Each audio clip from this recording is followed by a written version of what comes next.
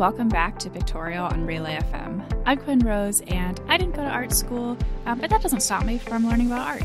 And I'm Betty. I also didn't go to art school, but that also doesn't stop me from learning about art, even though I have no idea what we're learning today so far. Well, I'm going to start with jumping right into looking at a painting. So I have sent you a link to an image in the show notes. Before I tell you what the topic is or anything, I just want to hear a little description of this painting from you. I am looking at what appears to be, I want to say, a farmhouse in a rural-looking landscape.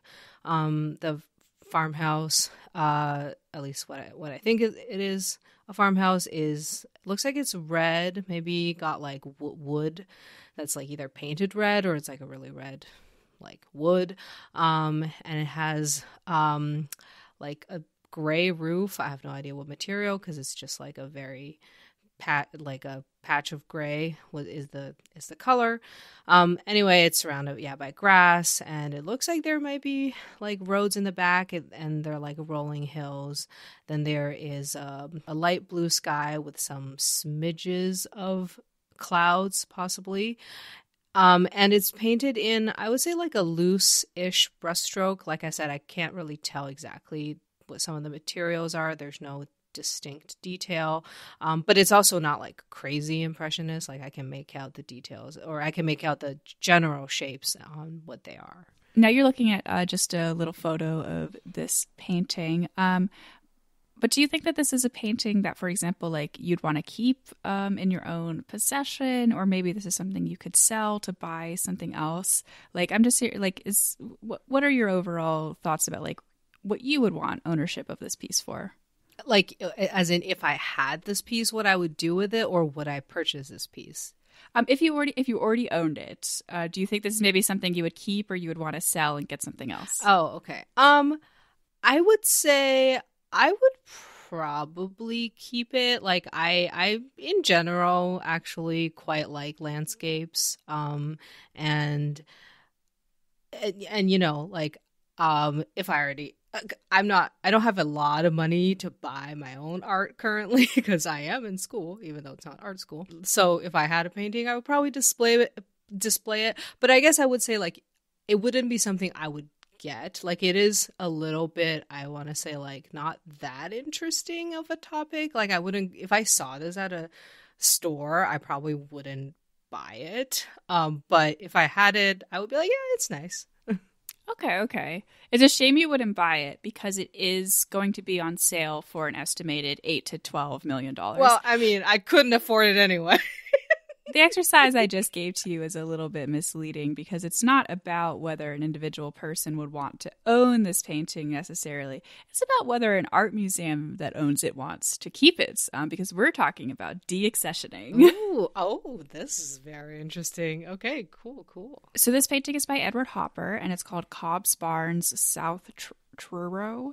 It is currently in possession by the Whitney Museum of American Art. So before I get into more specific details about this and a little bit of the history of deaccessioning, I want to ask, like, do you have any pre-existing knowledge about the process of deaccessioning from museums? And what are your general thoughts about it, if so? I have heard of deaccessioning as a thing that exists, having worked in a museum for many years, but because I'm not involved in that, or I wasn't involved in that, I don't exactly know how it works or who gets to decide or why one would. And I presume deaccessioning is to get rid of a painting that you own in your collection, presuming to sell it.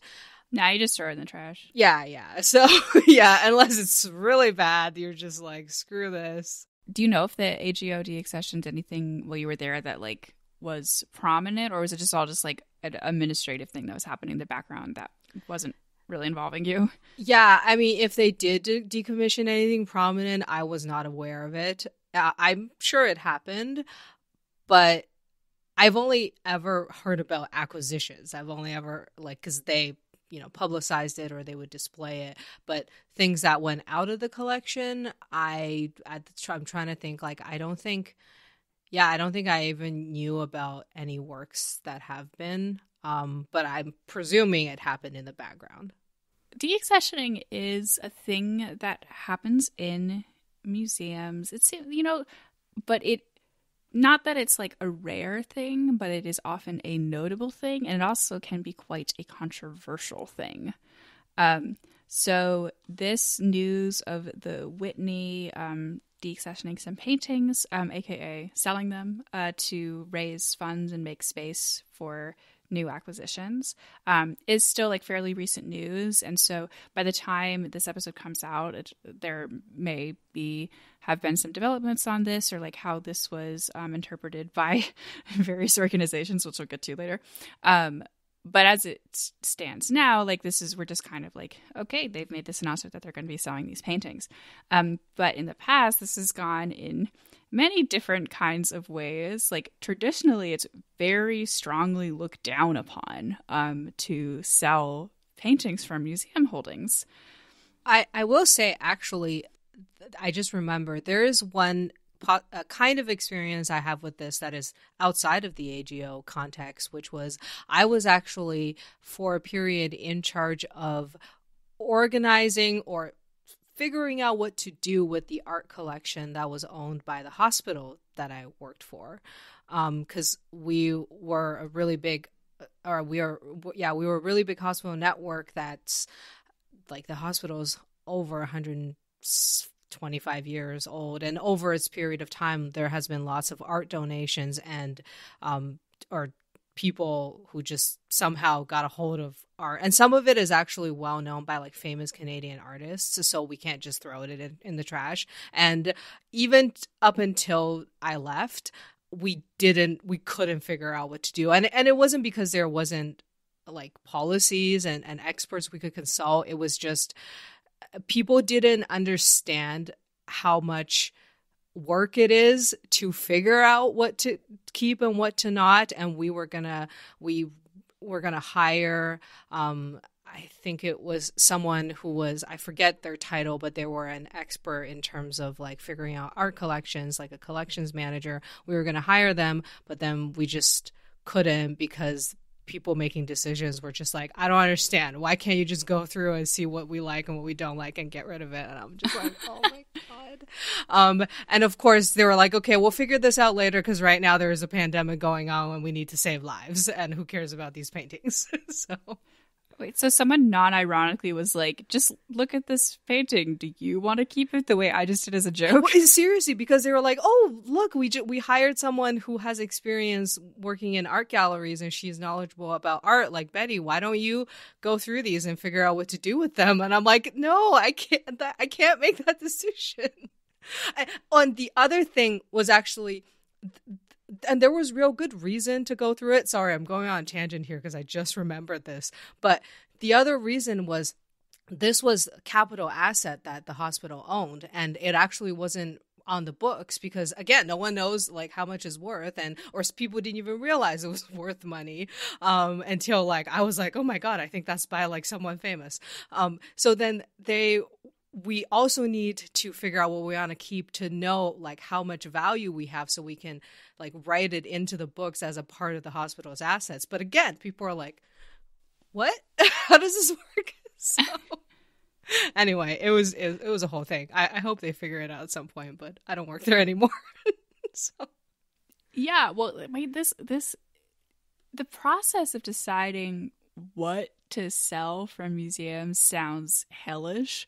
I don't even have really any insights into how different museums have decided like what are the pieces that they should sell, because it's something that not only do you have to decide like within your organization, then like when you put the news out there, other people get really mad at you about it. And so you have to like be you have to like be picking the right things and have the right reasons and all this stuff.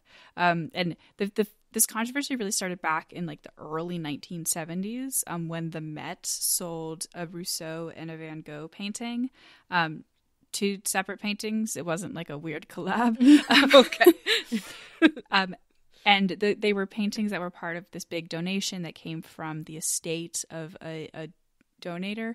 And then they like sold those pieces from the donation and used the money to acquire a Velázquez portrait. And everyone was like, that sucks, boo. And they were like, it seems like you violated the terms of the will and all this stuff. And there was, I think the general conclusion that was drawn was that they were not transparent enough about the process of the deaccessioning. And so this was like the first big controversy about it and really set the tone and of the idea of like, it is bad to deaccession things. But these days it is growing a little bit more accepted and less just like automatically looked down upon, especially when you look at something like the Whitney, where we talk about like part of the explicit purpose of the Whitney is that they are supposed to be like showing like living contemporary artists. If you want to be showing living artists, like you do have to be like making space for art of like new art because, you know, things get old over time and that status changes. Artists become not living at some point. And I just looked it up. Edward Hopper died in 1967. So that was a while ago. I do think that there's this interesting thing that's happened in art that I think that we as like an art world and general society are still grappling with, where like modern art is like a particular era of art, and then but like contemporary art has stretched past that so long, but we still kind of think of like everything from like mid 20th century to now as being within the sort of like recent era of art, which it is definitely like on the long time scale of that, but that's still like 70 years worth of art, which if you're one museum with limited resources and even limited space, that can become a big issue, and you have to make a lot of decisions about what is the best use of those space and resources. There is definitely like a weird dark side to the Whitney's mission with regards to deaccessioning as well, because during the 70s and 80s, the museum director, his name is Thomas Armstrong, because the Whitney's dedicated to specifically American art, he was like, well, anyone who isn't like a legal permanent resident of the United States is not actually an American artist, and so we shouldn't have their art. And he was like, I don't know. These people don't have a passport or a green card, so it sounds not legit to me.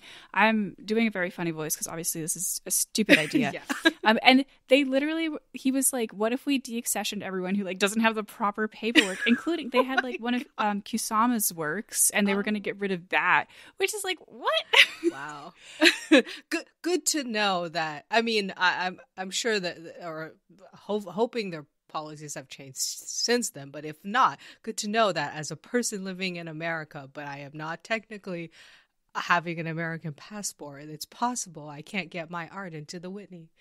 But it's probably for other reasons. But yeah, luckily we hit like 1990 and they were like, never mind, that was a bad idea. Oh, okay. In the meantime, though, overall, the process of deaccessioning is very widely scrutinized by the Association of Art Museum Directors.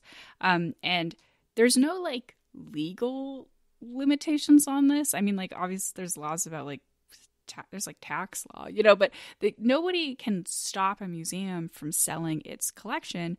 But the Association of Art Museum Directors can sanction you if they feel like you made a poor decision or like didn't do deaccessioning properly. And if you're sanctioned, that means that like you're not going to be able to loan artworks with other museums. You can't share resources. You can't do these collaborative projects. So you basically get totally cut off from everyone who's a member, which is like all the everyone that you'd want to be doing that stuff with. Yeah. You get blacklisted basically, and then you can't do the work that you need to do to make your museum run as best as it could. And so that's something that obviously people want to avoid. But the specific thing is like in the Association of Art Museum Directors, the AAMD, you are only allowed to deaccession works, to sell off works, and in order to use that money to acquire different works and new works. So like you have to have it has to be like a very well like communicated and well thought out reason that you are getting rid of these works, and then you have to use that money to get different works. Like you can't use that money for anything else. Oh, I see. It can't be like we need new carpet in our office. We're gonna use that money to renovate that. Yeah. Okay, I see. Yeah, and that makes sense. There has been a little bit of loosening of this since the pandemic, because one, they kind of like suspended the sanctioning for a little bit for some of the more strict things, because they were like, hey, these museums need help. So there was like, so now like if a museum sold a painting and then they use that money to like do like better care of their collections, basically like investing in staff and other resources that you need to take good care of your collections, they were like, okay, I guess that's fine since times are hard and we understand that things are not easy. So there is like a little bit of softening of that these days. You don't have to like that money does not strictly have to be used just to buy new art with. So I guess, do we know the reasons that they're getting rid of these pieces? I don't know. You might get to that at one point. I'm curious. Interestingly, I did not see any specific justification for this piece. They are putting up 8 for sale. This is just the most sort of famous one of the ones that they are putting up. And while this is far from Hopper's most famous work or anything, like Hopper is a very prominent artist, and he is like a very prominently displayed at the Whitney. So it's pretty notable that they are selling one of his paintings in particular. I remember seeing a lot of Edward Hoppers when I was there. They could use to lose a few. Yeah. Well, the quote that was given by the curator, Jane Panetta, was, "We want to grow the collection. This is part of hitting that goal, and it's a goal we've had for a while, really since the museum moved to its current location in 2015. The permanent collection held following the Whitney's move to the Meatpacking District in 2015. America is Hard to See was the catalyst that initiated the curators to look at the holdings anew." And so it's this, it seems like it comes down to like, we moved locations relatively recently, and we've been trying to like figure out what we can get rid of so that we can have more space for new stuff. And it is like, because that is, it's sort of like, it works both ways, right? It's like, oh, Hopper is so iconic at the Whitney, but also like they have a bunch of Hopper, and so they can afford to sell one of them and maybe put a different artist in that space instead. They're still trying to pay off that new building, that Renzo Piano building that they got. It's too much, maybe. Before I do want to have just sort of like a general conversation about this whole process and what you think of it, but I do have one specific other thing to bring up before we get to that, which was in 2020, the San Francisco Museum of Modern Art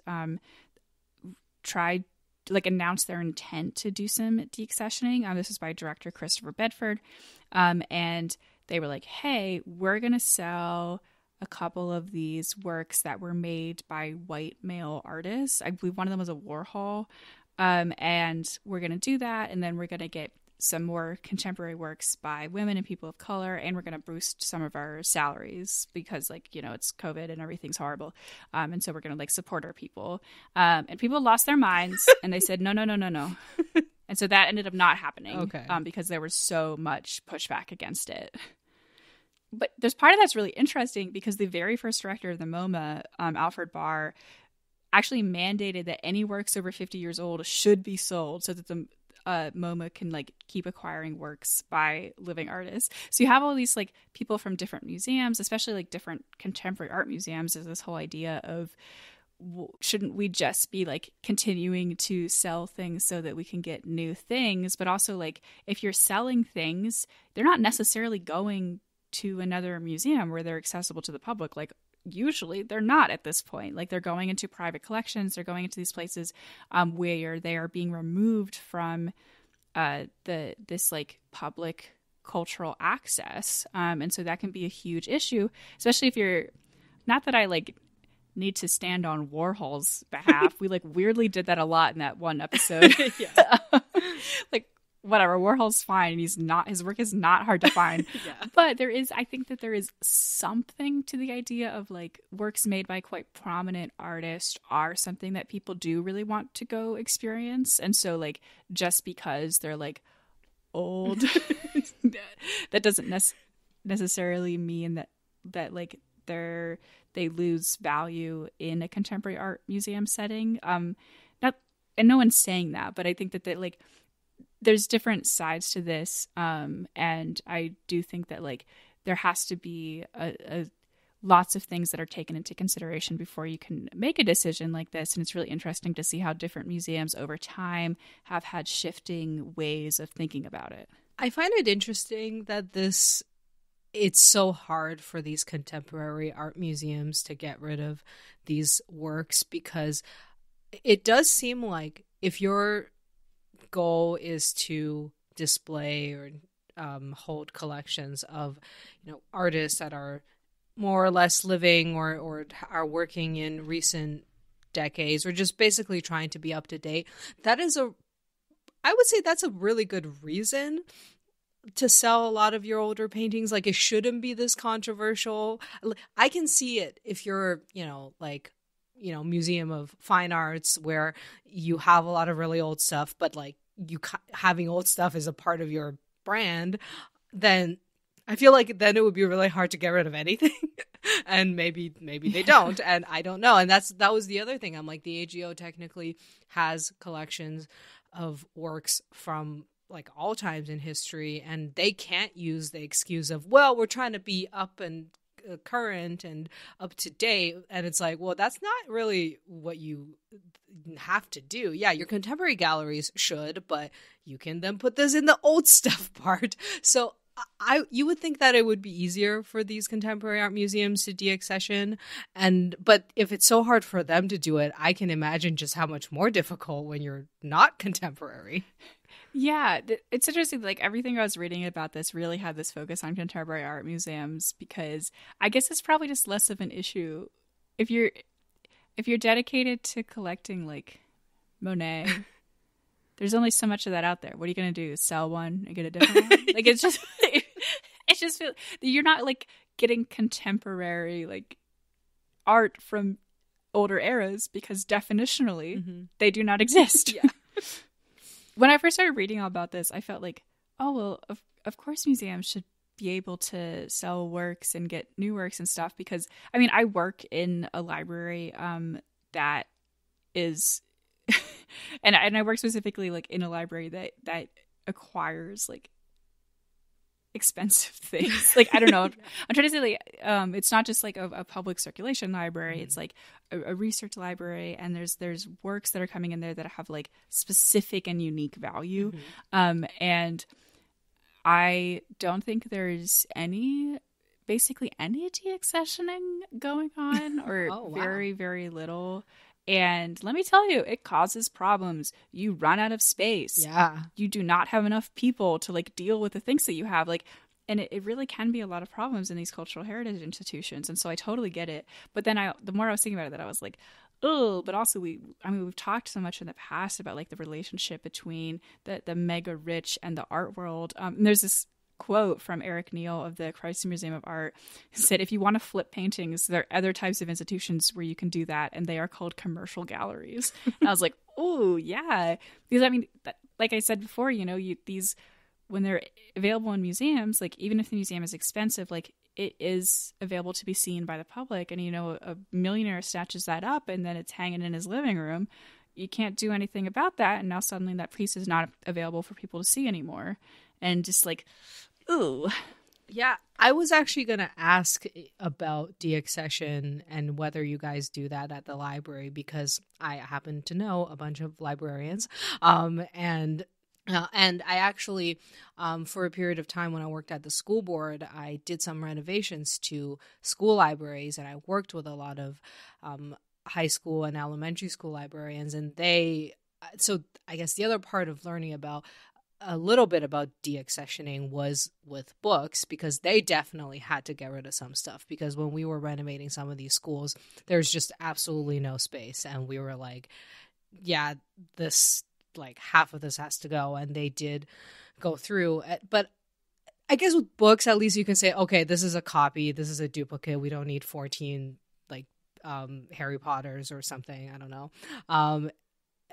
But then I guess, yeah, like it's also difficult to make a decision if it's not a duplicate. Then it's like, what do you decide should be in a school library and shouldn't? And again, I have no idea how they made those decisions, but I do know that they did have to make them.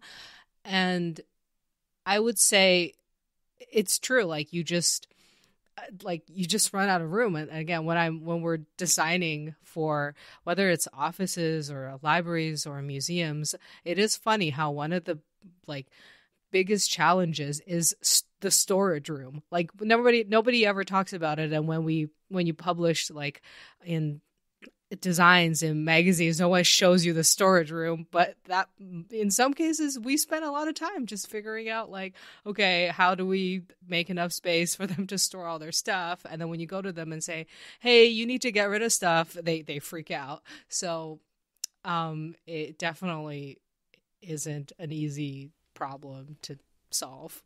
Just think about how hard it is to get rid of stuff in your own house. Yeah. And then imagine that thing is actually worth millions of dollars and you could get rid of it and maybe get other stuff that might even be better for your particular purposes. But if you do that, someone might get really mad at you.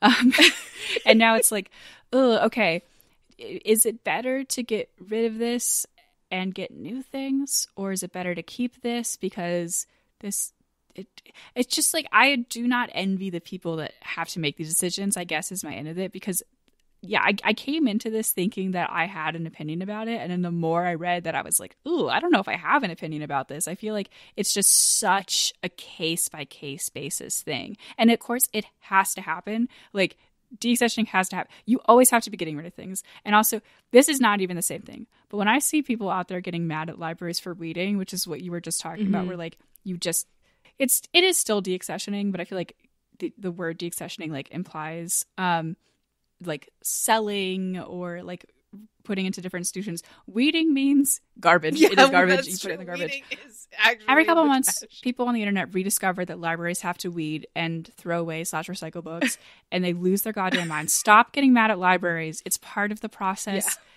Everyone bought 50 copies of 50 Shades of Grey, and now no one's reading it. You have to get rid of them. Okay, that's just a tangent. No, you absolutely cannot get rid of 50 Shades of Grey. That is culturally significant. It has to be all kept. The science textbooks are out of date. They have to get rid of them. They're not useful anymore. Yeah, exactly. I was just going to say, yeah, like these do definitely are difficult decisions and they have to be treated on a case-by-case basis. But I guess like personally, as someone who really does like to get rid of stuff, because I really don't like, clutter, I'm probably more so on the side of, yeah, let's get rid of stuff. Let's go through and look at what we don't need anymore, whether it's books or paintings. And there's going to have to be some tough decisions. And I constantly have to have these conversations with clients, again, when we're designing their space, to be like, no, your storage room can't be 75% of your space because, like, that's crazy. So you're going to have to, like, push them to make these hard decisions. And now I'm curious about some of the stuff actually at the AGO, and I still know some people who work there, so maybe I'll like ask them, because like for instance, there's in the Canadian art collection, there are, I don't even know how many, there must be like 1 million paintings by this artist named Cornelius Krieghoff, and it was because it came through in a donation, and this person happens to have owned like the entire collection of this guy's paintings for some reason or something like that. And there are just so many that you couldn't display all of the Krieghoffs. The entire AGO would become the Cornelius Krieghoff art gallery. So I'm in my head, I'm like, they should probably get rid of them. And maybe they have, maybe they haven't. I don't know. I'm sure if they do, someone will freak out because there's going to be a fan out there of Krieghoff who just wouldn't be okay with it. But then my argument would be, well, you're not going to see all of these anyway because there's just too many. Like, we just get rid of like 90% and then we'll still have like 100. Yeah. I mean, it sounds like, we're both in favor of deaccessioning happening out there in the world. And I don't want to be the one to figure out what to do it with. Yeah, exactly. Well, thanks so much for talking with me about this today. This was just a fun little light topic to get into. I wonder if anyone out there has worked in a museum that was part of this process and what that looked like. Because I'm very curious of how the logistics of this actually go. Yeah, me too. Yeah, it is very interesting. And again, it seems like such a simple process at first, like deaccessioning, getting rid of stuff, throwing it in the trash. How hard could it be? But it's a lot more complicated. Well, if you would like to see the links to everything that we talked about today, that'll be at relay.fm/pictorial. You can also find us on Twitter or Instagram at pictorialpod. And I am also on Instagram at QuinstraRose. And I am on Twitter and Instagram as ArticulationsV, and I'm also on YouTube as Articulations. And speaking of YouTube, we have a YouTube channel for Pictorial Podcasts where we upload some of our older episodes in video version. And by the time you get to this one, there might not be much to see except a picture of Edward Hopper's painting and a trash can, maybe. Just kidding. Thanks for listening, art enthusiasts.